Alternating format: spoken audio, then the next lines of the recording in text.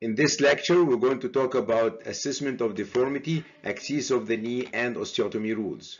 There will be lots of drawings in this lecture from this book, Principles of Deformity Correction by Dr. Paley and Dr. Herzenberg.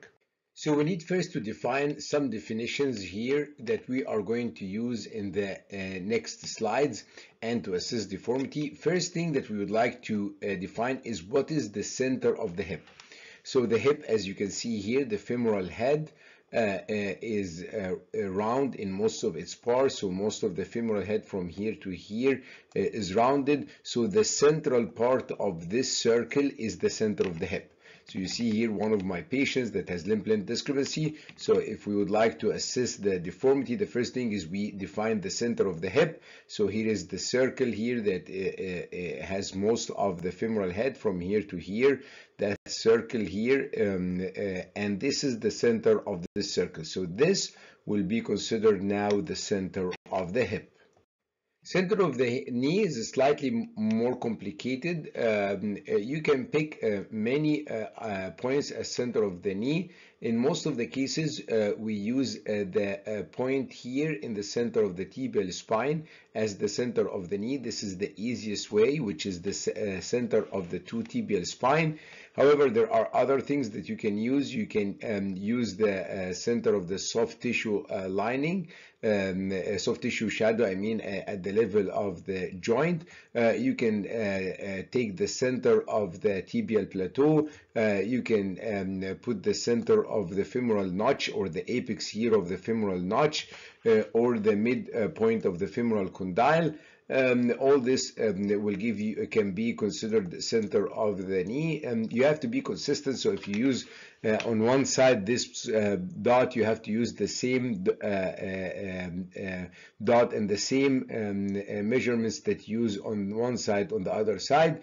I'll tell you the easiest way is to use the center of the tibial spine, basically mean in the middle of the two tibial spine, that pick this point as the center of the knee.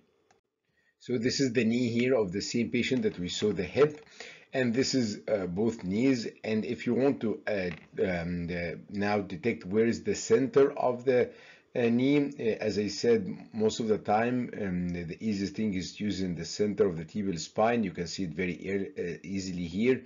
On this side, it's not as obvious, but you can pick this point as the center of the spine. You can pick here this point as the center of the notch here or here. Again, you can, whatever you choose, you have to be consistent between two sides. You can measure the width of the tibial condyle and go in the middle, or the tibial plateau or the femoral condyle and go in the middle. You can use the soft tissue. This is basically I would say the least favorable method, but the method that we use most of the time is the center of the tibial spine. If it's not very obvious, you can use the plateau and go into the middle of the plateau, the width, or the condyle and go into the middle, or you can go to the middle here of the notch between the two femoral condyles. So all whatever you choose, you have to use the same, basically the same parameter that you use on the right, use it on the left. So if you pick the center of the tibial spine here, you have to use the center of the tibial spine. If you use the center of the notch here, you use the center of the notch here, and etc. After we talked about center of the hip and center of the knee, let's go to center of the ankle. Center of the ankle, the most common way I use is the talus. So I will go to the talus, and midway that I'll choose that as center of the ankle. You can also go between the medial side of the medial mal and the lateral side of the lateral mal and split that difference. Or you can go to the soft tissue. Again, the most common I use is the center of the talus to be reflective of the center of the ankle. So here is the same patient that we have been seeing with the deformity, and this is now the ankle. So we want to see what is the center of the ankle. So the easiest thing, as I told you, you go through the talus and then you go to the area in the middle of the talus, and you can consider that as the center of the ankle. So here the same thing, the talus goes from here to here, so the middle of the talus can be considered as the center of the ankle. Another option is to go from lateral to medial and bisect that area, and that consider that as the center of the ankle. However, the simplest thing is just go for the talus. Center of the talus is that's the center of the ankle. Now let's talk about the axes of the femur. We have two of the axes of the femur, mechanical axis and anatomical axis. Again, as I told you, all these pictures are from the deformity principle of deformity by Dror, Paley, and Herzenberg. So the femur has two axes, as we told, mechanical axis and anatomical axis. The anatomical axis is very easy. You just go to the cortex and then the distance and then the bisector, the middle. A few times you do this and then you connect these middle lines, and this will give you the the anatomical axis of the femur. So anatomical axis of the femur, very easy. You just go to the cortex, medial and lateral. You put the points and then you divide by 2. The center here, center, you get few of them, and then you draw a line across these centers, and this will give you the anatomical axis. The mechanical axis is also easy. You go from the center of the hip to the center of the knee. If you notice, we talked about the center of the hip and the center of the knee. So if you connect between these two lines, that gives you the mechanical axis of the femur. What is the relation between the anatomical axis and mechanical axis? Usually in adult with average height, it is 7 degrees. The shorter the person, the higher the angle. For very tall patient, that 7 degrees may be less, because it will if you imagine like the head is here and you draw the line here, so the line between the anatomical and mechanical will be less. If the patient is short, let's say that for example the femur is here, and you draw the line from here to here, so the line between the angle between this line here and here will be more. So axis of the femur, because of its shape, has different mechanical and anatomical. Mechanical, very easy, center of the hip to the center of the knee. We talked how to take the center of the hip and how to get the center of the knee. Mechanical, you just go on the cortices and then you put the dots, and then get the central dot between these two dots. You do this 3 or 4 times, and then you connect a line. That will be the anatomical axis of the femur. Relation between them is about 7 degrees. Now, after we discussed the anatomical and mechanical axis, let's see how we draw them. So this is an X-ray of the femur of one of my patients, adolescent patient. You can see if we decided to do the anatomical axis, we go into the femur and we draw the line bisecting the middle of the femur. So here's like you pick few points and you put on each side, and then you go into the middle, and then you connect the middle of the areas of the shaft, and this will give you the anatomical axis. So this white interrupted line is the anatomical axis. How did we get it? We picked few areas of the femur, we put dots on the 2 cortices, and then dot in the middle between these 2 dots, and then we connect the middle dots together. That will give us the anatomical axis. And the mechanical axis is from the center of the hip to the center of the knee. We discussed what is center of the hip, what is center of the knee. So if you connect between these two, this is the mechanical axis of the femur. If you see here, the anatomical axis here is 7 degree valgus in relation to the mechanical axis. So here is the mechanical axis, center of the hip, center of the knee, anatomical axis in the center of the femur. How do we know the center of the femur? We pick few points. We connect the here, here, and here. We put dots on each cortices, and then we pick the center between these 2 dots, and then connect the central dots. This will give us the anatomical axis. Anatomical axis and mechanical axis has about 7 degrees, with the anatomical axis is in more valgus. Now, after discussing the center of the hip, knee, and ankle, and the mechanical and anatomical axis of the femur, I'd like to discuss with you some important angle that will help to analyze deformity. There's two angles that, if you understand them, you can basically analyze more than 90% of the cases of the deformity. These are the mechanical lateral distal femoral angle and medial proximal tibial angle. These two angles are extremely important. We're going to spend time on them because, as I said, if you know these two angles, more than 90% of the deformity you can analyze. So the mechanical lateral distal femoral angle, so it's a mechanical angle, and so it will use the mechanical axis, and we discussed in the previous slide what is the mechanical axis of the femur, center of the hip to the center of the knee. This is one line, and the knee line is on the other side. In this case, you draw a line over the distal femur, between the distal femur medial and lateral condyles, or in most cases, if the knee and if the distal femur and proximal tibia are parallel, you can use the tibial condyle, and this will be your angle. So a line of the knee axis, which is basically the distal femur or the proximal tibia, if they are if the both sides are parallel, and the mechanical axis. So mechanical lateral distal femoral angle is on the lateral side, it's 88 degrees. So mechanical lateral distal femoral angle, 88 degrees between the mechanical axis of the femur and the line of the knee joint line, which you can use the distal femur or proximal tibia if they are parallel. The other angle is the medial proximal tibial angle. The medial proximal tibial angle, it's 87, but I usually use the 88 for simplicity. So it's both are 88, mechanical lateral distal femoral angle and medial proximal tibial angle. I use 88 as a normal, and you have in both of them range from 85 to 90.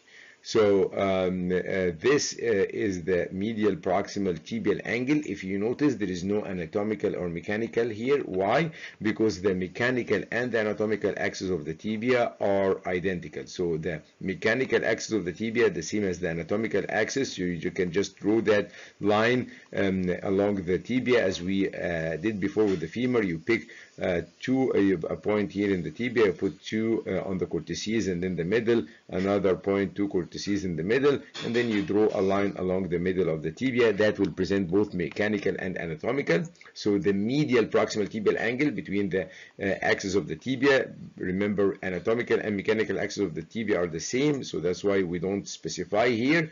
And the knee joint line, which you can use the tibial condyle or the femoral condyle if they are both parallel. In most cases they will be parallel unless there is some instability of the knee or severe osteoarthritis, but in most cases the tibia and the femur will be parallel. So if you take the knee joint line here along the tibial condyle and the axis of the tibia, medial side we should be 88. So medial proximal tibial angle 88, the mechanical lateral distal femoral angle 88. These two angles very important, and you need to measure them in all cases. You need to get very comfortable measuring them and assessing them. There are some other angles not as important, but we will discuss. There is something called lateral proximal femoral angle. The lateral proximal femoral angle this is a mechanical angle. So you go between a mechanical axis of the femur and the line from the center of the hip to the tip of the greater trunk, and this should be 90 degrees. So, in another word, if you the mechanical axis of the femur, if you draw a line from the center of the hip to the tip of the greater trochanter, this should be 90 degrees. This should be an angle here of 90 degrees between the proximal part of the femur from the center of the hip to the tip of the greater trunk and mechanical axis. So lateral proximal femoral angle is a 90 degrees. This is a mechanical angle, and it's between the tip of the trunk and the center of the hip that will give you one line and the mechanical axis. There is another angle, also lateral distal tibial angle. and it's 89 here in the book. As I told you, all these pictures from the book that we showed in the beginning, but I also use 90 for simplicity, so I put lateral proximal femoral angle 90 and lateral distal tibial angle also 90. It's between the distal tibia, or you can use the talus if they are parallel, and the axis of the tibia. On the lateral side it will be 90 degree. So there is a less important angle that I'm going to describe now. One of them is the anatomical lateral distal femoral angle. This angle has some importance in few cases. It is anatomical, as you see here. It's anatomical lateral distal femoral angle. This is an 81-degree angle between the anatomical axis of the femur that we described before and the distal femur, or the knee joint line, as we discussed before, and this is 81. If you remember, the mechanical lateral distal femoral angle, which was in the previous slide, was 88, so there is 7-degree valgus between them, with the anatomical axis in more valgus. So this angle, we don't use it as much, but it has some importance in cases, as we're going to see some example. As we discussed before, the anatomical and mechanical axis of the tibia is the same, so this angle should be the same. There is an anatomical axis that we don't use as much, which is the medial proximal femoral angle here.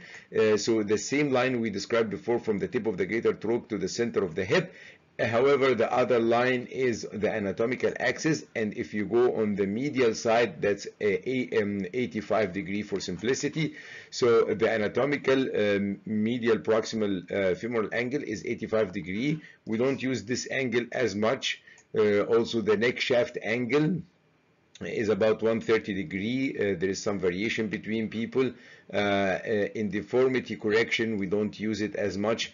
As I said, the most important angle is the mechanical lateral distal femoral angle, and medial proximal tibial angle, and lateral distal tibial angle, and to a lesser degree the anatomical lateral distal femoral angle. So these are the angles that I want you to know so that you can analyze deformity. Also remember that there is some deformities that will happen in the sagittal plane, so not all deformities in the coronal plane. Actually, most deformity will have sagittal and coronal elements, so it is important to analyze the deformity on the sagittal plane. The most important two angles here in the tibia is the proximal posterior tibial angle, which is 81 degree and 9 degree slope. So we have 9 degree slope will give you 81 degree. This is the posterior proximal tibial angle, and the anterior distal tibial angle, which is 80. So how do you draw this line? For the posterior proximal tibial angle, so one line is over the tibial slope, the proximal tibia, and the other line is over the shaft of the tibia. How do we know the shaft of the tibia? You pick certain areas and you draw two lines, and then draw two dots, and then and then you find the middle between these two dots, and then you have a few dots here in the tibia that represent the shaft, so you draw a line across that. So this line here along the shaft of the tibia, and this line here along the proximal tibia, this angle between them is the posterior proximal tibial angle. As we said, we all know from our total knee that the slope is 9 degrees, so this should be an 81 degree. Remember this line that they intersect here, it is usually at the junction of the anterior 1/5 with the posterior 4/5. So it will not be in the center of the tibial condyle, it will be actually anterior. So if you draw a line along the shaft of the tibia, as I told you how to know the shaft, you pick some levels and then you draw the center of these levels, and then you draw a line along the centers that will get you the shaft, axis of the shaft, and then proximal tibia, you draw a line, and then the posterior proximal tibia should be 81 to give you 9 degrees slope. The dot that they intersect at is not in the middle, so they don't intersect here, they intersect junction 1/5 with the posterior 4/5. Same thing here on the anterior distal tibial angle. You draw the line here along the shaft of the tibia, and then you draw a line along the distal tibia between the anterior and the posterior tibia. And one important anatomical fact that I want you to know is that the tibia and distal tibia is open anteriorly. What does it mean? That the distal tibia, when you get a lateral of your of any ankle, as I'm going to show you in the next slide, if it's normal ankle, it is not perpendicular, so the distal tibia is not perpendicular to the shaft. It is actually 10 degrees open anteriorly. So this angle here is 80 degrees. So an angle from the tip of the anterior tibia and posterior tibia and another line over the shaft is 80 degree, because there is 10 degree inclination, or the ankle is open 10 degree, as I'm going to show you in the next slide. The proximal angles, they are not as important. These are version angle. We all know the femoral anteversion or retroversion. This is the it's rotational issue. So they are not as important to analyze in the deformity section from the X-ray. It can affect rotation, of course, but the one that I want you to focus on is the posterior distal femoral angle, proximal posterior tibial angle, and anterior distal tibial angle. The posterior distal femoral angle is important in some cases. It is 83 degree, and how I remember is I remember like 83 and then 81 and then 80. So it goes from going down, it will go less. How you draw this line? You will go into the distal shaft of the femur. You will pick a few levels, and then you pick the center of these few levels, like here, 2 dots and then the dot in the middle, 2 dots and then the dot in the middle, 2 dots and then the dot in the middle. Only in the distal part, because we know that the shaft of the femur is curved, so you depend on the distal part of the shaft, and you draw a line in the centers of these dots that will get you the axis of the distal femur, and then you draw a line at the level of the condyles. How do we know that? That when you have the widest area here of the femur, that condyle here when it starts, and then that condyle here when it starts anteriorly and posteriorly, and then you draw a line. I'm going to show you an X-ray of the knee lateral, an X-ray of the ankle, to understand exactly what do we mean by these lines. But this angle here, the posterior distal femoral angle, is 83. As I told you, go from 83 to 81 to 80, so it goes slightly less when you go down. It is the shaft, distal shaft line bisecting the center of that, and then a line from the start of the anterior and posterior condyles of the femur. So these two X-rays will help us understand the angle better. So here an X-ray of the ankles, you draw a line on the tibia. How do you get this line? You put 2 dots here, and in the center you put a third one. Same thing here, and then a line connecting these central dots will be the axis of the tibia. And then in the other line is between the anterior distal tibia and the posterior distal tibia. And as I said in the previous slide, this line here is not perpendicular to your tibia. It's actually, it has a 10 degree open anteriorly, so it's not perpendicular. It's actually open anteriorly slightly, 10 degrees. So this angle here should be around 80 degrees. So it's between the distal tibia and the shaft of the tibia. Shaft of the tibia, you can know it easily, the distal tibia, anterior distal tibia and posterior distal tibia, and this line is not perpendicular, is about roughly 10 degree up. Here how to measure the posterior distal femur angle. Same thing for the femur, the distal femur, you will put dots on both cortices, and then you will get the midline by central dots connecting between them. And then in the distal femur here, the anterior part of the condyle and the posterior part of the condyle, and you connect them, and the posterior distal femoral angle is this angle here, should be around 83. So this helps you to analyze the deformity in the sagittal plane. So after discussing all the previous angles and axes, I'd like to remind you that the most two important angles that basically can analyze the deformity in most of the cases is the mechanical lateral distal femoral angle and the medial proximal tibial angle. Medial proximal tibial angle is the medial side of the proximal tibia with the knee joint.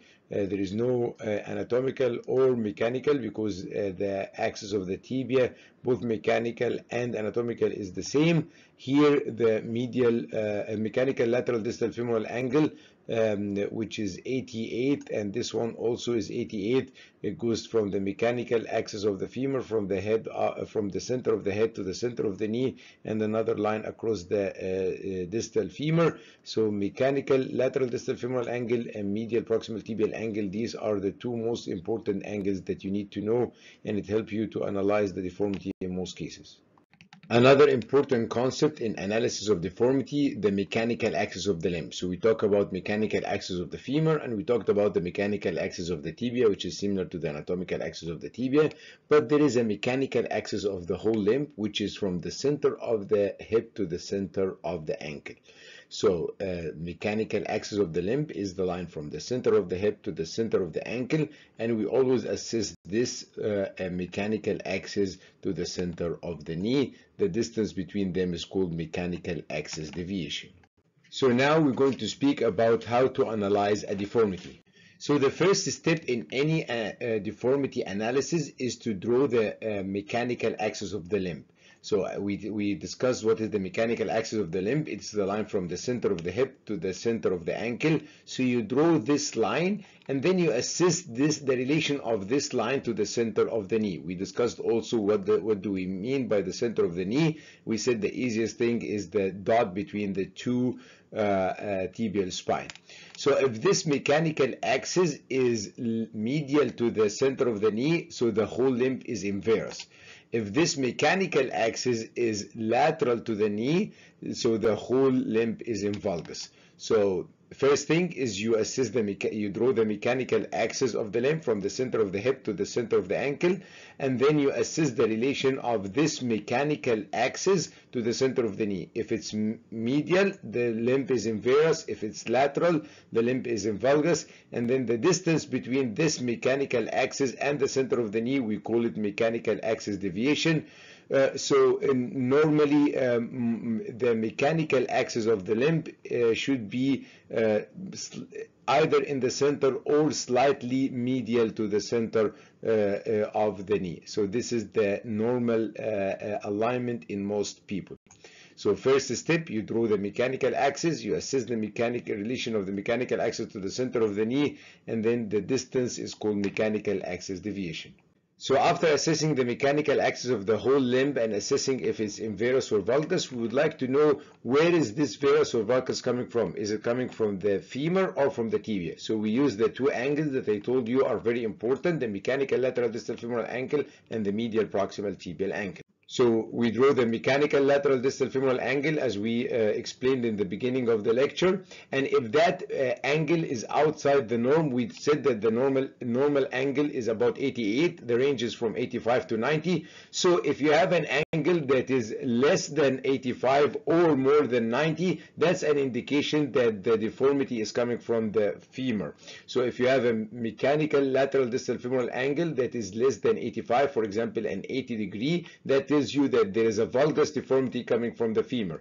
If you have a if you have a mechanical lateral distal femoral angle more than 90 degrees, that tells you that there is a varus deformity coming from the femur. So we want to know if the deformity is coming from the femur or the tibia. We draw the two angles I told you about: mechanical lateral distal femoral angle, medial proximal tibial angle. If the mechanical lateral distal femoral angle is outside the norm, meaning outside from 85 to 90, the deformity is coming from there is a deformity coming from the femur. If it's less than 85, it's valgus. If it's more than 90, it's varus. And then we draw the medial proximal tibial angle. If it's outside the norm, the same norm as we said for the mechanical lateral distal femoral angle, it's 85 to 90. If it's more than 90, there is a valgus deformity coming from the tibia. If it's less than 85, there is varus deformity coming from the tibia. So you draw the mechanical axis, and then you draw the two angles we talk about: mechanical lateral distal femoral angle, medial proximal tibial angle, and then you see if they are within the normal range or outside the normal range, and this will tell you if the deformity is coming from the femur, tibia, or sometimes it can come from both. As we mentioned, when we were describing how to draw the angles, usually the distal femur and proximal tibia are parallel to each other in most cases.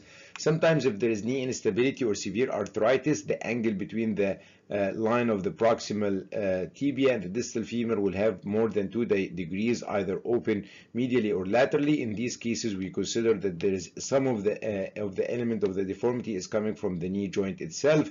This is not common, however, we need to mention that for the sake of completion of the description. So in most cases, you will see the lines are parallel or less than 2 degrees between them. If there is more than 2 degrees, either varus or valgus, in this case, you have to keep this into account. You have to be aware that sometimes there is combined deformity. So in this example, you will do the first stage. First stage is you draw the mechanical axis of the limb, center of the hip to the center of the ankle. It's medial to the center of the knee. You have mechanical axis deviation. So this is varus deformity. This is the first step in the analysis of the deformity. And then you need to know if it's femur or tibia.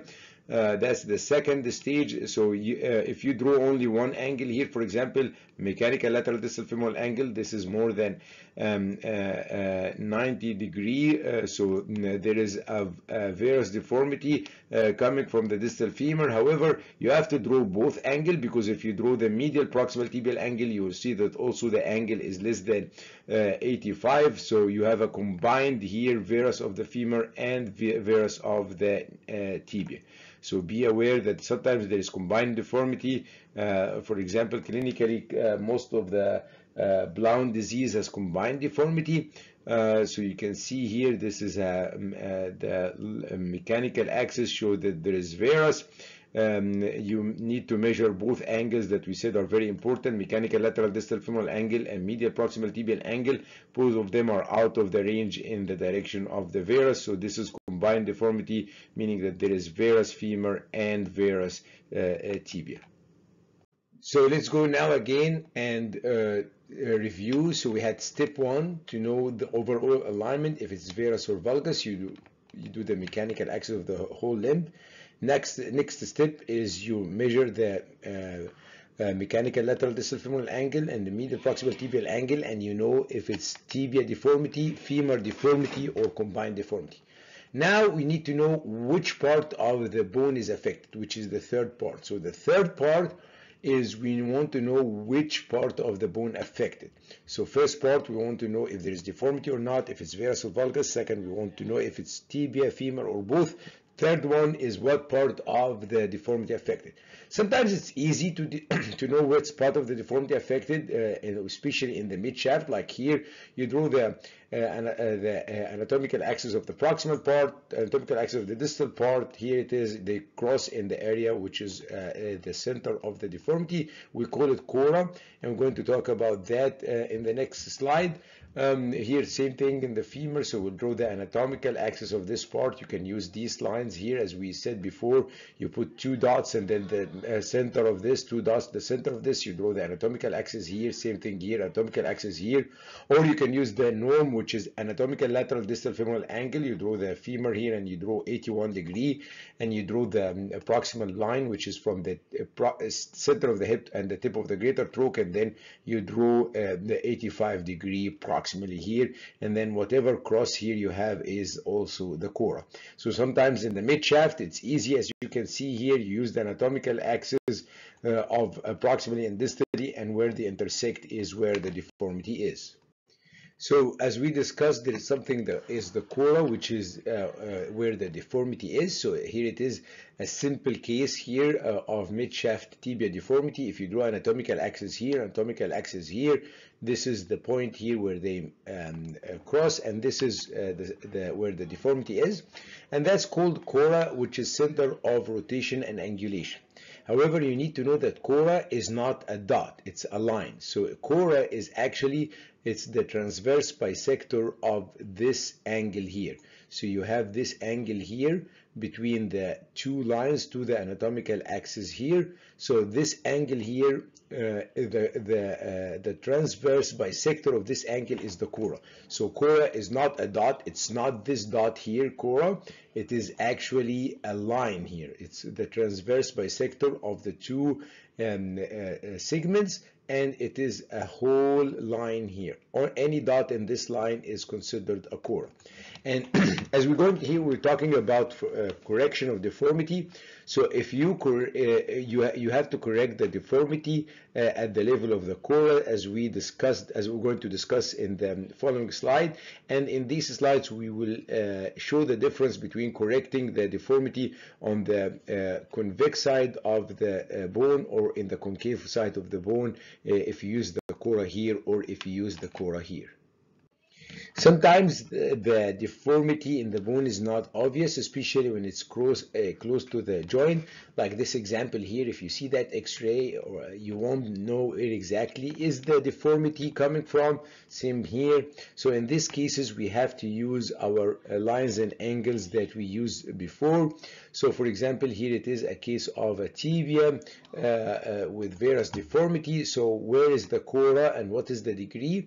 In this case, you have here a big segment, so you can draw the anatomical, which is the same as the mechanical axis of the tibia, as we discussed before, and then you draw a line across the tibial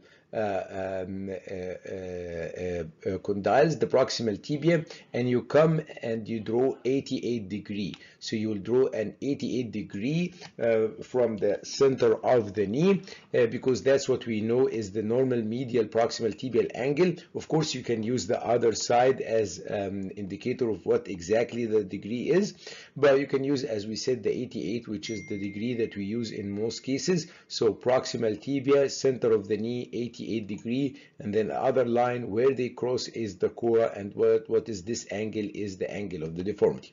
So 88 from the proximal tibia, anatomical axis crossing here, that's the cora.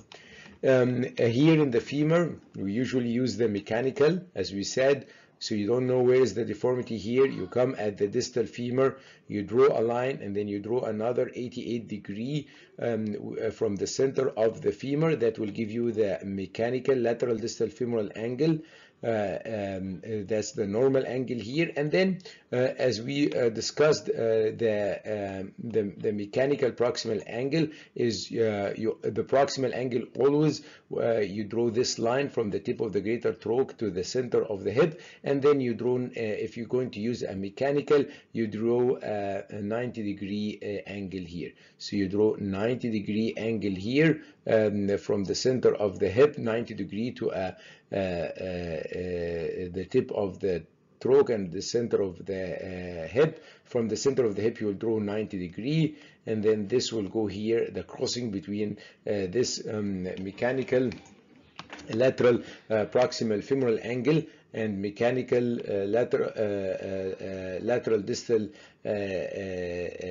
femoral angle is where the cora is. So you have here mechanical lateral distal femoral angle 88 degree or 87, make it 88 for easiness, and proximally the mechanical axis is the lateral proximal femoral angle. It's 90 degree from the line of the proximal femur, which is the center of the hip and the tip of the trunk, and 90 degree from the center of the hip where they cross is the cora, or where the deformity is coming from. So let's use what we have learned to solve this problem. This patient is coming to you with deformity. So what's the first step? First step is you want to know what is the deformity and what is the magnitude. So you do the first thing, which we know is the mechanical axis. So you have here the mechanical axis of the whole lower extremity from the center of the hip to the center of the ankle. It's passing medial to the center of the knee. So this patient has varus, and this amount of distance or this deviation between the mechanical axis and the center of the knee is the mechanical axis deviation. The more this number is, the more varus he has. Now we did that. This is now the first step. Now let's go to the second step. You want to know if this patient has varus deformity of the femur or of the tibia. So we drew the two famous angles that I told you about. The very important one that you need to remember by heart, the mechanical lateral distal femoral angle, the medial proximal tibial angle, both should be around 88 or between 80 and 85 and 90. Remember 88 for simplicity. So mechanical lateral distal femoral angle here is 87, so that's good. He has normal femur. The medial proximal tibial angle, remember there is no anatomical and mechanical because they are the same. So the medial proximal tibial angle is 72, so the deformity now is coming from the tibia.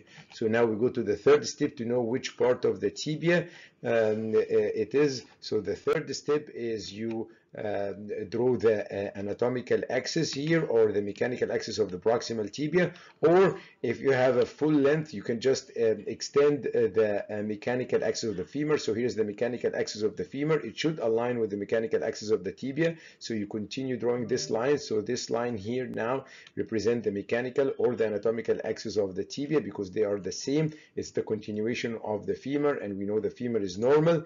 And now we draw the axis of the tibia. Mechanical and anatomical is the same, so you can use 90 degree from the talus, or you can just use, as I told you, the shaft, which basically you put dot here, and then the middle, dot here and dot here is the middle, dot here and dot here in the middle, and then you connect the center. That will give you the center, the axis here of the tibia. So where they meet here is the center of the deformity, or the cora, center of rotation and angulation. So this is the cora. This is where you have the deformity, and this is, as we're going to see later, where you have to do your correction. And the angle between these two lines is 30 degrees, so you have a 30 degree varus deformity in this area. The first step, second step, third step. First step to know the deformity, second step is to know where it's coming from, third step is which part of that bone is coming, and to detect where is your cora. This was an easy example. Let's go for a slightly more difficult example. So here it is. This patient is presenting to you with this deformity. You can see you go for the first step, center of the hip, center of the ankle. That line is passing medial, so it is the varus deformity.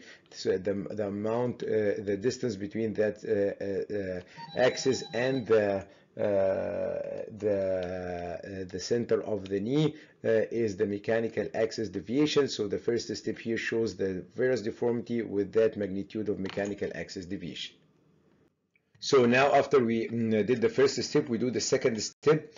We drew the angles, the two important angles we talked about, mechanical lateral distal femoral angle, medial proximal tibial angle. We know that from these angles, this deformity is a tibial deformity, so this patient has a tibial deformity. So we did the first step, we did the second step, now we go to the third step. So in the third step, as we said, we draw the mechanical axis of the femur, and we continue. This should be the continuation of the mechanical axis of the femur should be the mechanical axis of the proximal tibia. Another option is you draw this line of the knee joint and you draw an 88-degree here, which is the medial proximal tibial angle, the normal medial proximal tibial angle, the 88-degree. So you have two options: either to continue if the femur is normal, is to draw the mechanical axis and to continue that, or you draw the 88. These two options should give you basically the same line, which is this line.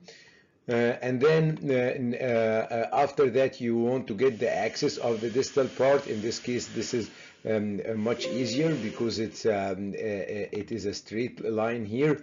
It's a big shaft segment, so we will draw the line here across along the shaft. As we said, you can put dots and then the in between them the dots and then the center of between them.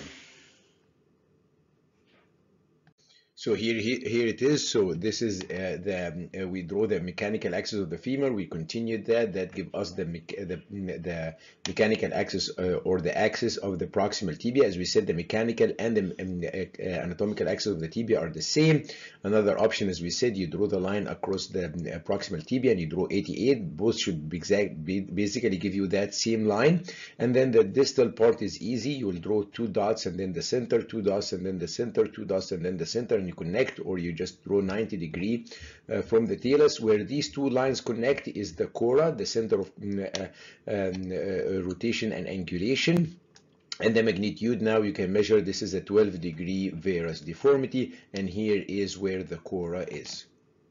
Now let's go to a slightly harder example. So we'll do the same 3 steps. First, we draw the mechanical axis of the limb from the hip to the ankle. It is in varus deformity because it's medial to the center of the knee. The amount of deviation is called mechanical axis deviation. This represents the amount of the deformity from the center of the knee to the axis. So this patient has varus deformity. This is step 1. And now we go to step 2. This patient here has both lower extremity in front of us, so we can have better understanding of the angles. So we draw the two famous angles, the two important angles that I told you about: mechanical lateral distal femoral angle, medial proximal tibial angle. You need to memorize them by heart, okay? So this is the normal side here. If you see, the mechanical axis of the limb is exactly in the center of the knee, from the hip to the ankle, passing in the center of the knee. It can also pass slightly medial. It's still considered normal. However, this is the normal side here, and we see the mechanical lateral distal femoral angle is 87, medial proximal tibial angle is 87. On the affected side, medial proximal tibial angle 87, mechanical lateral distal femoral angle is 107. So in this patient, his tibia is fine, his femur has varus deformity. So this is the second step, and it tells us that this patient has varus deformity. So now let's analyze where is that deformity coming from. So first we will draw the anatomical axis of the femur. And the anatomical axis is very easy. In the normal part, you just draw this anatomical axis in the center of the femur. You pick points, and then the center of these points, you pick points, center of these points, and then you draw a line here. And then if you measure the degree between the mechanical axis of the femur and the anatomical axis of the femur, in most adults with normal, like the average height, it will be 7-degree valgus. Keep this point here. We're going to use it later on in step 3. So step 2, we measure two angles, and we know it's femoral deformity. So now let's go to step 3 to identify where is the deformity coming from. We want to know, we know where in the femur it's coming from. So we know it's coming from the femur from step 2. Now step 3, where in the femur is coming from.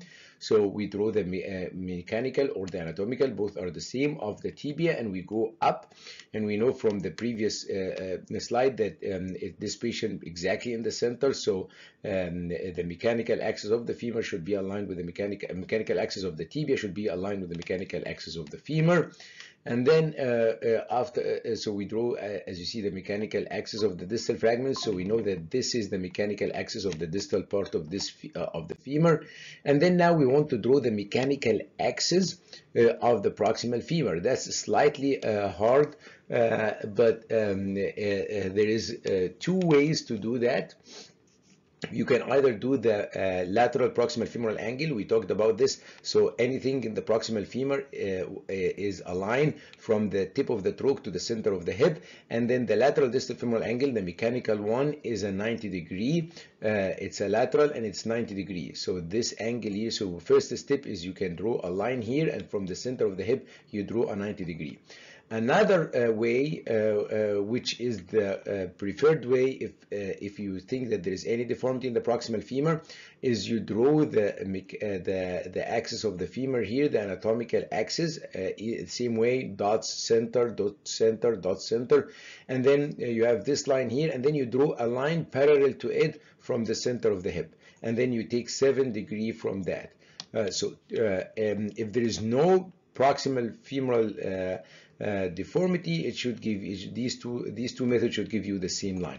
So easy way, you draw the lateral proximal femoral angle from the tip of the trunk to the center of the hip, one line from the center of the hip, 90 degree. More precise way, you draw the anatomical axis of the proximal femur, you draw a line parallel to it from the center of the hip, and then you draw 7 degree from from the same point, 7 degree in valgus. That will give you the mechanical. These two methods should give you the same line if there is no proximal femoral deformity, and this will be the mechanical axis of the proximal segment. And in this cases, now you draw this line, you draw this line, this will be the cora, this will be the center of rotation and angulation, and the magnitude of the deformity here, you can measure it at 22 degrees. As I mentioned a few times before, all these figures is from the Principles of Deformity Correction by Dr. Paley and Herzenberg. Now we define where is the cora, and now we can proceed. So now let's discuss what are the rules of osteotomy. So if you want to do osteotomy to correct a deformity, what are the rules that you should follow? So let's go to this example. Here is a simple example. You have a bone that has a deformity here. You have axis here, axis here. These here where the two axes intersect. Here is the bisector of this angle, the transverse bisector of this angle. So this is what we said is the cora. So you have here the cora of the deformity, the center of rotation and angulation, or the cora of the deformity is along this line. As we said, cora is not a dot, it's a line. So you should do your correction of the deformity along the cora. So you should correct the deformity along any of these dots here. So you should correct it either from here or from here or from here, or even you can correct it from here or from here. Any dot along this line should be acceptable to correct the deformity from. So let's say that you decided to correct the deformity from the concavity of the deformity here. So you're going to basically correct everything based on a dot here, on this dot here. So you will pick this point. So if you pick this point here to correct your deformity, so basically you're going to bring this bone here, or you can talk that you bring this bone this way on this axis here, on this point here, on this, using this as your center of the rotation.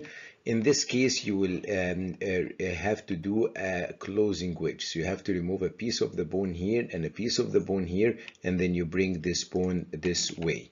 If you want me to draw it, so you're going to bring this bone this way here. So you have to remove this piece of bone here. If you decided to do a correction over the concave area, which is this point here, you're going to remove part and you're going to do a closing wedge osteotomy. Another option is to use this point. So let's say that you decide I want to do this point to correct my deformity. So in this case here, you will bring this bone. So you want to use this here to correct your deformity. So you're going to bring the bone this way here. Your axis is here, the center where you're going to rotate is here. So here it is. So let's go here in this example. You can see, so you pick this point here and then you're going to move the bone from here to here. So that means that you're going to have an open wedge here. So if you pick the convexity of the bone as your center, you will end with opening wedge, or in another word, you will end with some lengthening. Okay, so you will end with some lengthening. So if you decided to pick the concavity, you will end with some shortening. If you decided to pick the convexity, you will end with some lengthening. You can pick the center of the bone. So like this example here, this patient here, in this case, we pick the center of the bone here. So we will compress here and we will open here. So you will open here and you will compress in that part here. As you can see, if you look here, this is if you use the center. So you will compress a part of the bone. So this will be a closing wedge here, and you will have an opening wedge here. Basically, this maintains the same length before surgery. So rule 1, if you do the correction of the deformity, at the center, at the cora, you will always end with a straight line here. So you see the proximal and the distal are aligned perfectly. You don't have deformity, you don't have translation, and that's what you should try to do in most cases. Picking in the point in the concavity basically means that you will shorten or a closing wedge. Picking the point in the convexity basically mean that you're going to lengthen or open wedge. You can pick in the center and compress part and open part. You can even pick another point. Let's say that you're going to put an Elizabeth or put a frame, and you can even go here even more outside. So long you are on the cora, you will end with a straight line, but this area here will give you some lengthening. So you will end with the bone that is basically here. For example, there is an equation that you can use, but that is very complicated and I don't want to make it harder. Just to mention here that you can, if you're using, for example, Elizarov with real hinges, or even if you're using virtual hinges with the new hexapod, you can pick any point on this. The more you go into the convexity, the more lengthening you will gain, and the more length you will give. Of course, you cannot really go into the concavity more, because that basically means that you're going to shorten a big, huge amount of bone, or the bone will hit each other and it will not work. But you can definitely go to the convexity, and the more you go out, the more you will lengthen the bone. And there is an equation to go, but I'm not going to go through that because it's going to make it very complicated. But just to have this concept in your mind, you can definitely go in any point along the cora here, and the more you go out here, the more you will give the patient length. But let's say now that you decided you don't want to do the osteotomy here. You don't want to do the osteotomy or the correction along any of this line here, which is the cora, the transverse bisector line. So you have axis here, this is the angle, this is the transverse bisector line, this is the cora. You decided, oh, I'm not going to use that rule, and I'm going to change the correction here. It's, let's say that this is, for example, a 30-degree correction, so who cares? I'm going to do the osteotomy here and give the patient 30-degree connection. That's what will happen if you do this. You will have a deviation of your axis. So you have the axis here of the proximal, the axis here of the distal. Maybe they are parallel, but they are not over each other. There is a translation here that happens. So you corrected the deformity in a sense that there is no angle anymore, they are parallel, but you did not correct the alignment here because you shifted the axis. So if you just depend, oh, I'm going to do the 30-degree correction from any way, that will not work actually, because you may end with parallel axis between proximal and distal, but there is a translation that happened in this case. So what to do in this case? Let's say that the skin here is not good. You cannot do osteotomy. There is like some hardware here. You cannot do the osteotomy. You have to go above or below. In this case, you have to do a translation. So the rule tell you that if you decided for any reason to do your osteotomy away from your cora, you have to translate. Of course, you translate medial or lateral based on the deformity and based on if you did it proximal or distal, but I just here to explain the concept for you. So let's say that this is a 30-degree angle, for example. Here's the cora. You cannot do the osteotomy here. You decided to do here. You're going to do 30-degree correction, but with that 30-degree correction, you have to shift. You have to shift the bone, so it cannot be only angulation. You have to shift. You have to do angulation and shifting so that you can end with a parallel. Here we corrected that 30-degree. You see here we corrected the 30-degree, but we did not put the bone here. We shifted the bone here so that the axis of the bone is below the axis of the proximal. So you have an axis here, an axis here that is basically over each other exactly. There is a translation, as you can see. But that translation here is only in this part, but the axis of the proximal and the distal is aligned. So you corrected the angulation, you corrected the translation, everything it looks very good here, and that's what you need to do if you decided to do your osteotomy away from the cora. So now let's give some example about correcting the deformity away from the cora. So this is here one of my patient. She had previously femur fracture in 2006. Actually, and she was treated with flexible nail, healed very good, but in the same time she had a type 5, so she healed here, good alignment of the femur, no problem.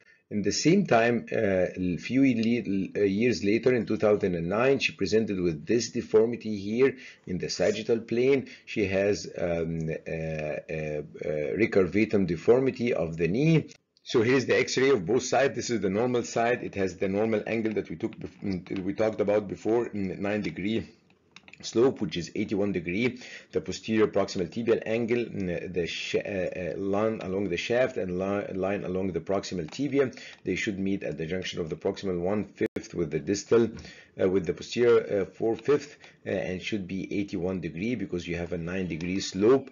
Here is the other side. Here there is a 25-degree difference.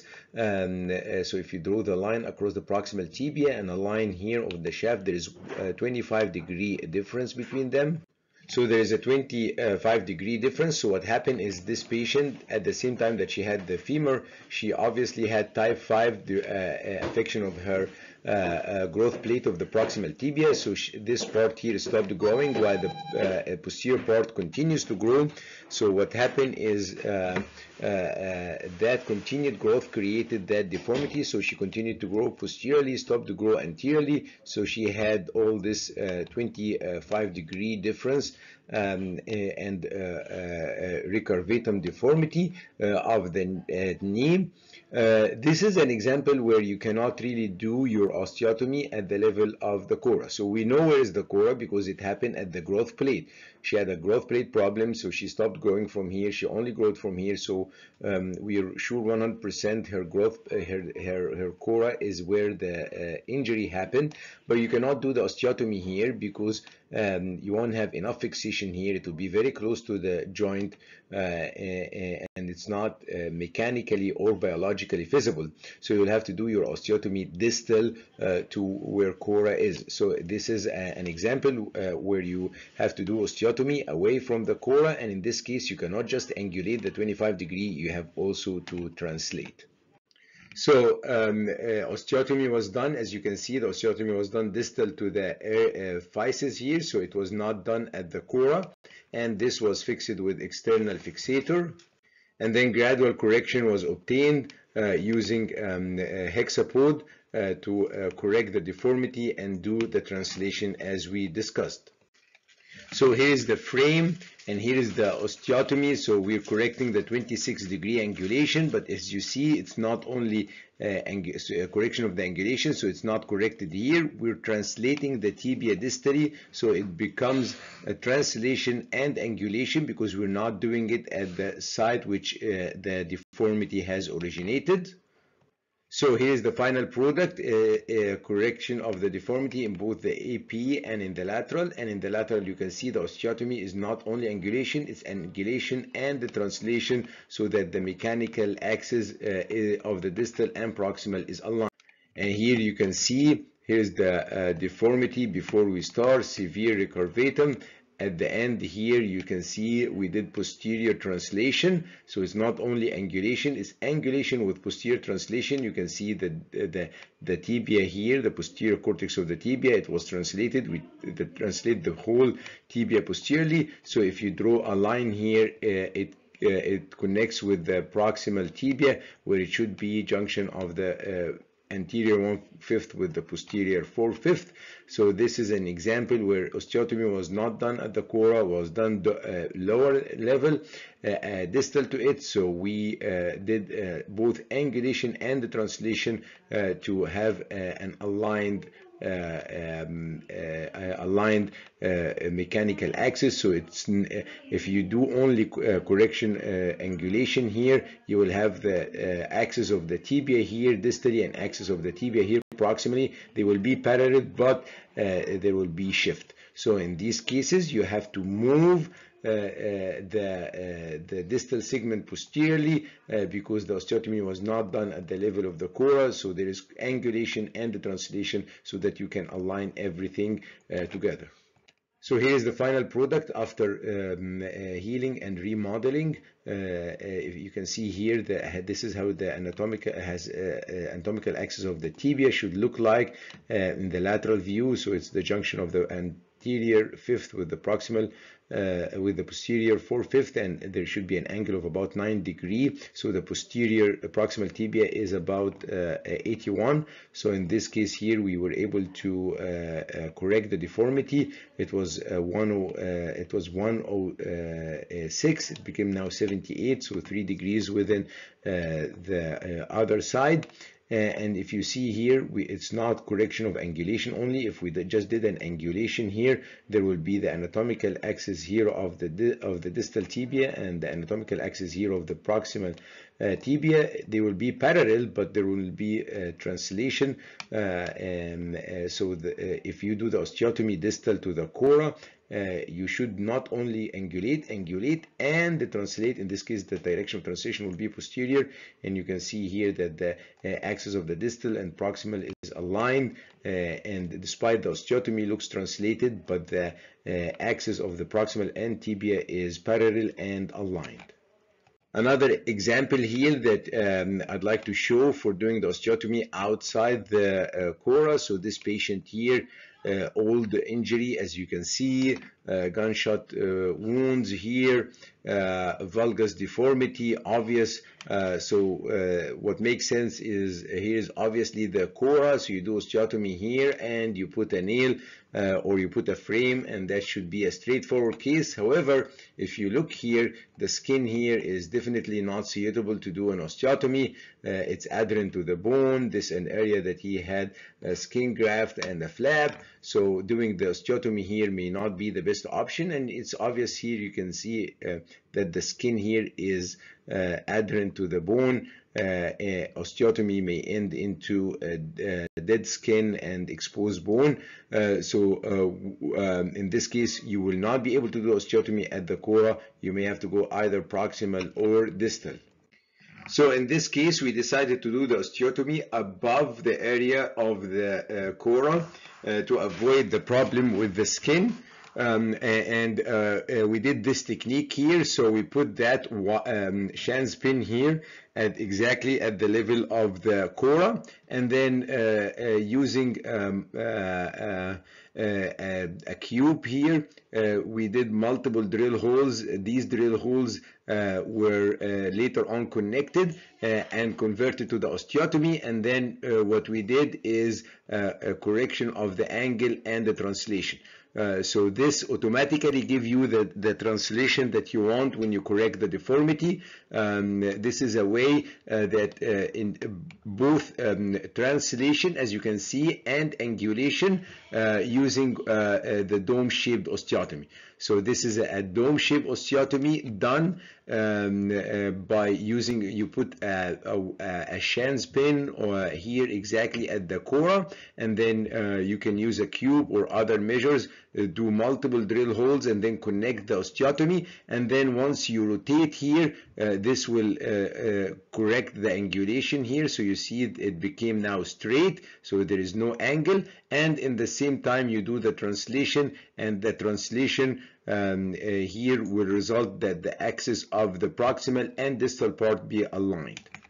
And you can see here, this is the wire here that at the cora, this is the cube that was done to do the osteotomy, and so here again the deformity, and then that's exactly what we did here, Shan's pin, multiple drill hole, and then after that you rotate. When you rotate a dome-shaped osteotomy, it will create the translation and the correction in the same time. So you can see here, we rotated here, we did multiple drill holes, and then we rotated, and then this resulted in angulation and translation, and that's what you want to do in order to have perfect alignment.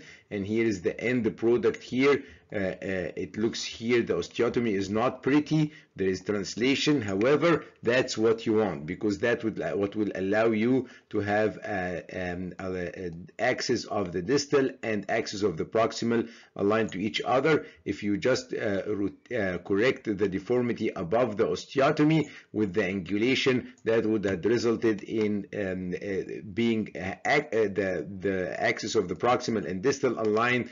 However, it will be in that position here, so it will not be accurate. So you will have an axis here of the proximal, axis here of the distal. They are parallel to each other, but they are not aligned, so you have to translate while you do this.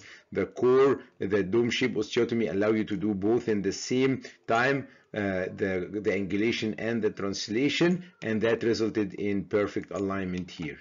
And here is a close-up view showing what we discussed here. This is the axis of the proximal, this is the axis of the distal. You can see it's aligned. So the osteotomy here has been shifted, but that shift in the osteotomy is what allow you to have aligned axis. If you did not shift the osteotomy and you just did the osteotomy angulation here above the osteotomy, you will end with parallel. Lines here, but they are not aligned to each other. So that's why you have to translate here, and that dome-shaped osteotomy allow you to do both in the same time. Thank you for listening, and I hope this lecture will help you in your exams and in your clinical practice.